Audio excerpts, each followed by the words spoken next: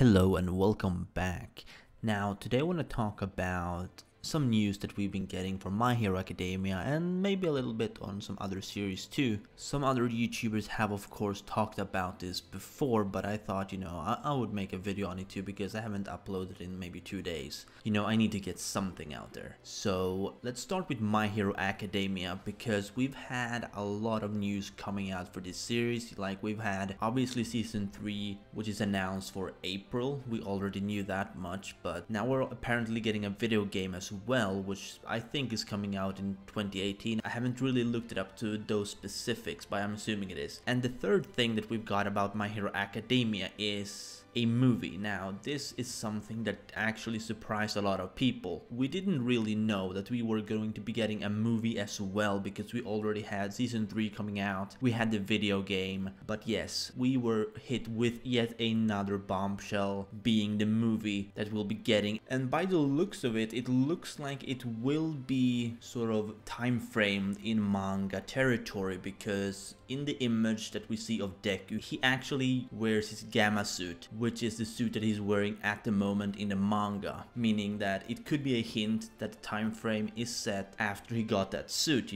so after he learned the shoot style, which is very recent in the manga. And that would really be interesting in my opinion because normally when you get a first movie, it's typically set early on in the series, but if that's the case, then that's not really going to happen with My Hero Academia's movie because obviously if he's gonna have the gamma suit, it wouldn't really fit having that at the beginning of the story. Again, this is just a hint, it doesn't have to be the case of course. There is one last thing about My Hero Academia that I kind of want to talk about, and that's the popularity poll because that apparently was leaked or officially announced, not quite sure. But yeah, it looks like, Bakugo is just dominating this poll once again. I mean, you can't really expect anything less. Bakugo is everybody's favorite, mine included, well in class 1A at least, and this poll seemed to have a lot of characters from 1A. Not strictly 1A, like we had Aizawa, we had Shinso, All Might, but as far as everyone else was concerned, it was people from class 1A. We had Bakugo, we had Deku, we had Todoroki, we had Kirishima, we had Ida, we had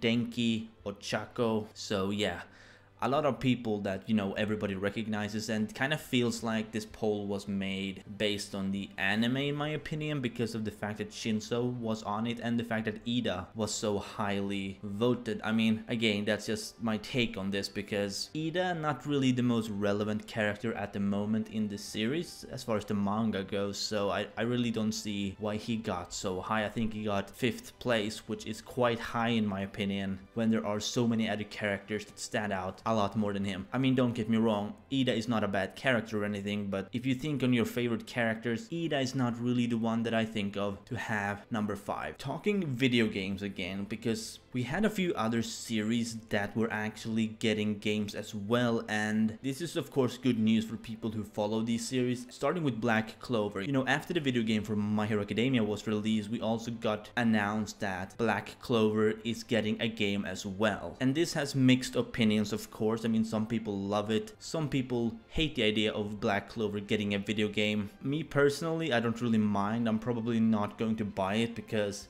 although I read the series, I'm not invested enough in it that I would actually pay for it. And I think One Piece is also getting a game which is actually supposed to be open world. Now, I'm not really at all invested in One Piece because I don't really like this series. Don't get me wrong, it's not a badly written series or anything, it just doesn't really fit with my personal preferences. But yeah, that game looks kind of promising since it's an open world game, which I don't think we've really had as far as anime games go, at least not anime games that follow a series. Like if you look at Naruto games, they are all fighter games, and I don't think the previous One Piece games had a sort of open world theme to them. And obviously the Dragon Ball games, we know they're all fighter games, so having an open world game that is based around the big anime or manga like One Piece, that's going to be quite interesting. But yeah, that's really all I had to say. I just wanted to kind of make a video on something, talking about some updates, I guess, some news on anime, specifically series that I do on my channel, that mostly being My Hero Academia and Black Clover, of course, because those are the series that I'm pretty much currently doing. So yeah, I'll be ending this video here. Let me know what you think down below in the comments, and if you did, be sure to Detroit smash that like button if you enjoyed, and subscribe if you're new to my channel. This has been your favorite host, Perm, and I will see you next time.